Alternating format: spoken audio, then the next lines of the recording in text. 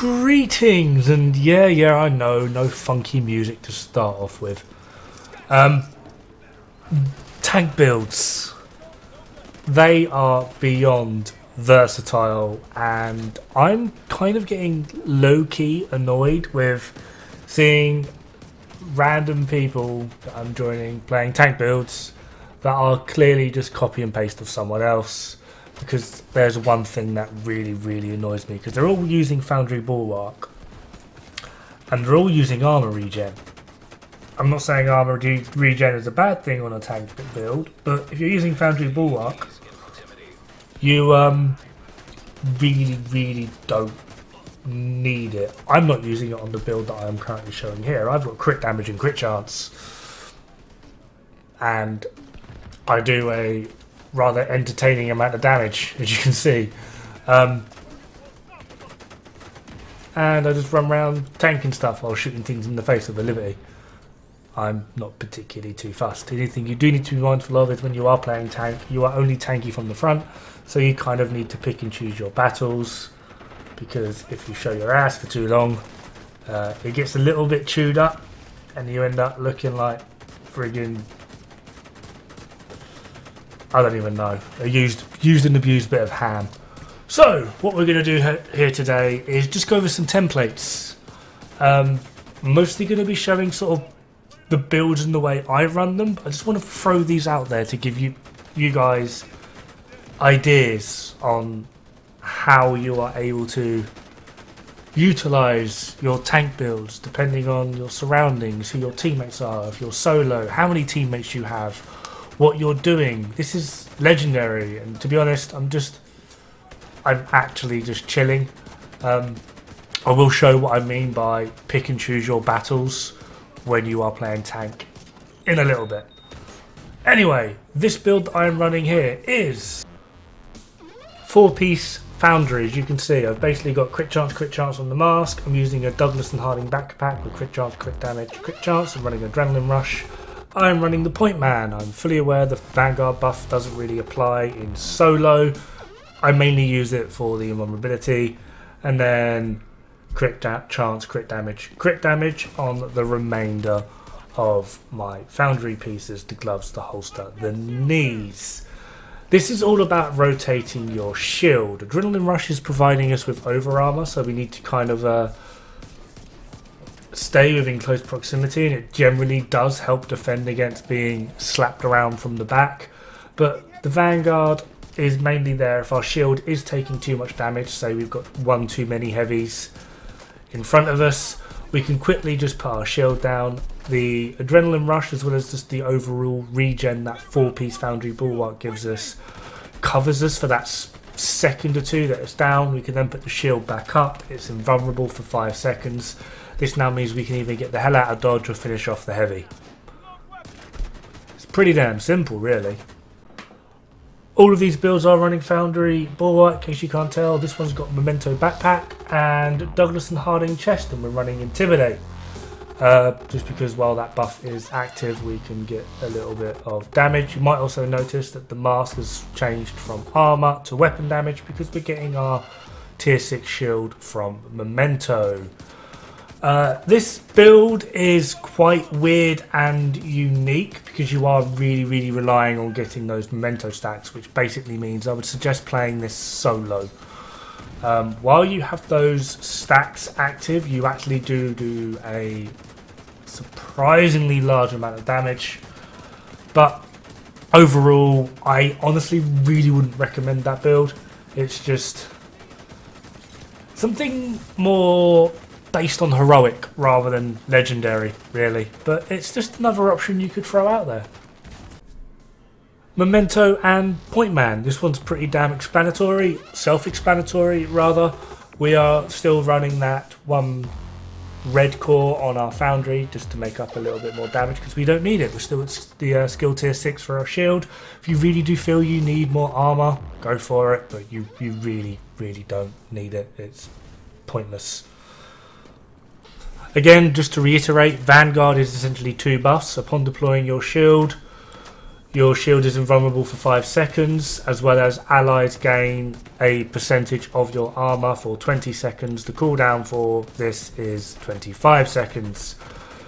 You cannot, outside of the raids, get the bonus armor. You will get the invulnerable shield, but you can't get the bonus armor. So you kind of have to play a bit tactically with the old armor front. This one is more geared towards team play. We are back to using the armour on the Foundry Bulwark piece. We've got Douglas and Harding, because pistol damage, we're using a pistol by the way, with Protector, and then Point Man again. This basically means that we are providing a hell of a lot of overshield to our friends and family and anyone that just needs one of those lovely blue cuddles. This actually does work really, really well in Legendary if you are playing in a team, because you can basically just situate yourself in the middle of enemies and just be like, I don't care, dude. On occasion, put your shield down just to rebuff it. You yourself will be affected by Protector as well.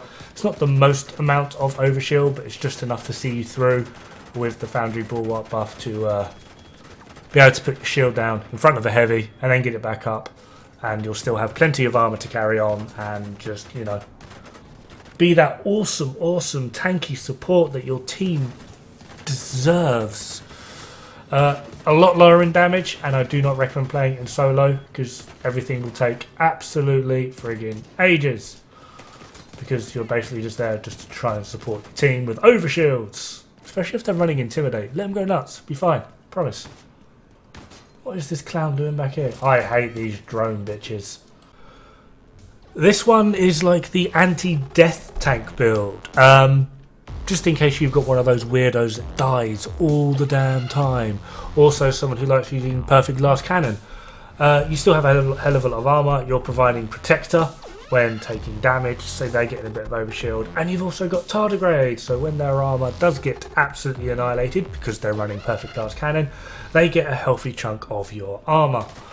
This actually works pretty damn well as long as they're not running vigilance, because the idea is you basically provide them with enough armor to go absolutely mental for about, I don't know, 30 seconds and not have to worry about their health, armor, bloody blah. All they have to do is just put rounds down range, and all you have to do as their lovely supporting tank that you are is just take a beating. Take a beating like a 50s housewife. Probably can't say that nowadays, but yeah, I just said it, so... Oh well. Oh, look, we've got another one back here. What is going on? This isn't hide and seek, love. Jesus Christ.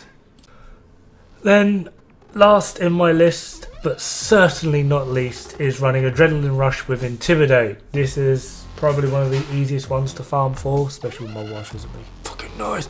If you really want, you can go with Matador for perfect Adrenaline Rush, which provides you with just a little bit more armor, but you do lose a little bit of damage because you've got 5% weapon damage versus 20% pistol damage. Simple math. Guarantee someone's going to say Matador's better.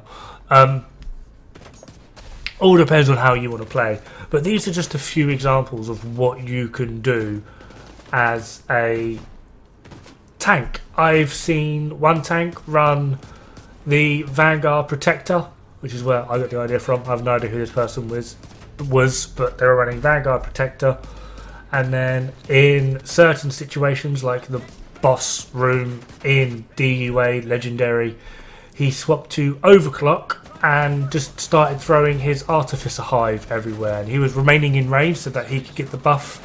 If you had people running skill builds or whatever else, they could get the buff, and you got 25% reload speed, and the longer you were there you got like more cooldown reduction, and I'm pretty sure that's how Overclock works. I've never really used it before, never seen anyone use it before, but people were like spamming Seeker Mines, and oh, it was a horrible mess. It was glorious. Like, everything died in like 2 minutes. It was probably the quickest I've ever done the boss room in DUA, and all because this guy just went Overclock, dropped my hive, and then he just started wandering around. It's glorious, absolutely glorious. It's quite fun to watch as well. as well as when he was doing his shield rotations to reproc Vanguard, he was standing next to the hive to do it, and he was able to get it up really quick and easy. It was quite interesting. I've never seen it before, so I'm mentioning it now. Whoever that person is, if that was you, dude, you're a hero. But yeah, just wanted to show a variety of different shield tank builds that you can use. There are so many combinations. Don't just go with what you see on YouTube. Ironically, you're probably seeing this on YouTube if you know about this. But there's just experiment. Try things out. Test things. That's what the game's all about, right? Anyway, it is at this point where I would say have fun, good luck, don't die. It's bad for the health. However, I really wanted to show you guys what I mean by pick your battles. One of these heavies is basically nearly dead, but my shield's taking a bit of a beating, so I can't really push him, but he's being a sly git, running off to the side. So to get to him, I've got to get past his little girlfriend there. And Big Bertha's a meanie, and she keeps bullying me, so I tried taking them out at range. Pistol's not too good at range. So I thought I would do something really, really, really clever just to show how you don't pick your battles. And I went outside. Now, I could probably tank 2 heavies.